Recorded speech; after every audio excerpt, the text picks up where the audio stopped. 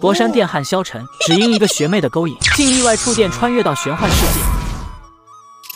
检测到宿主穿越成功，系统正在激活绑定中。随着系统的声音传来，一股熟悉而又陌生的记忆融入了萧晨的脑海中。原身也叫萧晨，是刘云城萧家少主，前往太一剑宗考核时与林家少主起冲突，被人废掉丹田，回家后竟把自己气嘎了。虽说穿越年年有，但这也太草率了吧。作为21世纪的苦逼社畜，萧晨也算是看得比较开，摇了摇头便转移注意力。算了，既来之则安之。我不是还有系统吗？系统，你有什么功能？系统名为变废为宝系统，拥有回收、修复、合成、升级、鉴别5大功能。5大功能听起来很牛逼啊！除此之外，系统还有每月随机回收捡取功能，可在苍蓝界内随机回收1件物品。这系统确实有点意思啊。不对，新手大礼包呢？系统，你不要看我是个老实人，就想把新手大礼包省了呀？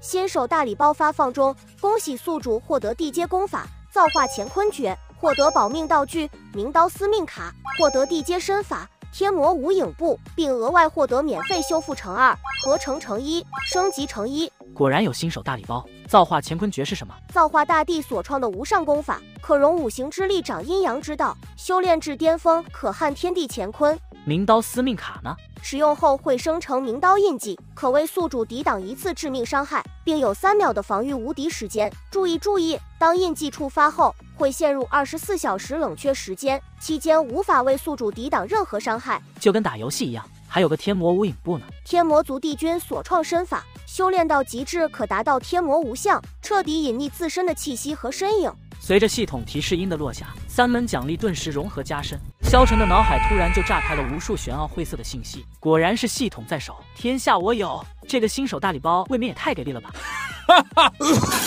忘了我现在还是重伤之躯了，丹田经脉被废，肋骨还被打断。系统，我这伤势能用修复功能进行修复吗？可以。在得到系统的肯定回答后，萧晨毫不犹豫地动用1次免费修复功能，顿时一阵柔和白光在他身上闪过。这么快就好了？就连丹田经脉破碎也能修复，这功能也太牛逼了吧！对了，我的体质和武道天赋是不是也可以升级？在得到系统又1次的肯定回答后，萧晨立马选择升级自身体质。恭喜宿主成功升级自身体质，意外触发万倍爆率加持效果，体质从凡体蜕变为先天道体，灵窍3重境，实力变强的感觉果然很奇妙。不知道刚废掉的林峰这家伙，知道后会不会被吓得晚上睡不着？天都城林家少主林峰，年仅18便有开元7重境，在大前皇朝内也算优秀的天骄，但现在萧晨一只手就能嘎了他。不过天都城林家的底要比刘云城萧家强太多，族内更是有洞天境强者。我虽有金手指，但还是不能得意忘形，谨慎为上。宿主这个月内还未进行随机回收，请问宿主现在是否进行随机回收？回收，这感觉有点全地图幸运抽奖的味道啊！能不能捡到好东西呢？恭喜宿主每月随机回收成功。突然，萧晨眼前爆发一阵耀眼强光，这竟然是一具尸体！不对，一条蛇！系统，你确定是变废为宝系统，而不是殡葬一条龙系统？强者的尸还有诸多妙用，是具有极高价值的宝物。宿主除了可以自行使用外，也可兑换成积分。自行使用？怎么使用？这蛇人尸体虽美，对方下身可是一条蛇尾啊！呸，竟被狗系统带偏了。萧晨压下荒唐念头后，直接动用系统鉴定能力。这是蛇人部落的美杜莎女王，想强行吞噬一伙突破圣境，不料被一伙反噬，目前处于假死状态。若有生命精华注入，或许还能抢救一番。卧槽，真的是蛇人族的美杜莎女王，她的血统最为高贵，也是整个部落的最强者。她起码到了天人9重境，这可是个烫手山芋啊！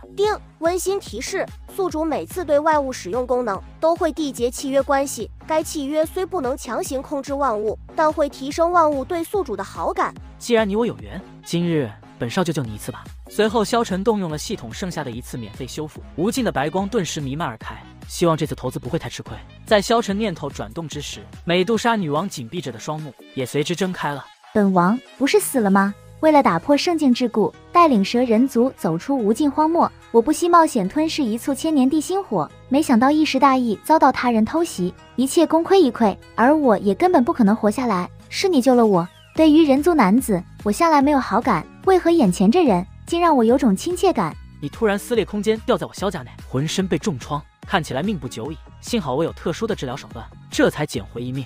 这男子不过灵窍劲，竟能将我从死亡中拉回来，还修复了所有伤势，这究竟是什么通天手段？对了，你的伤虽然恢复了，但元力溃散导致修为跌落，想恢复只怕需要不少时间。这段时间不如就先待在萧家，先将美杜莎留在身边，日后说不定有机会变成我的人呢。更何况现在还能保护我。蛇人族与人族向来不和，我若留在公子身边，只怕会带来不少麻烦。无妨，我会想办法遮掩你的身份，只要不是你的死对头出现，没人知道你是美杜莎。只要收集些资源换成积分，便能帮美杜莎暂时化形了。除了最为熟悉的死对头，谁能知道这是美杜莎？既如此，便打扰公子了。荒州离无尽荒漠有数千万里，想回去就必须穿过人族的核心地带。我的修为又跌到涅槃境，横渡风险极大，我还是先在这里恢复修为吧。对了，我叫萧晨，你的真名是啥？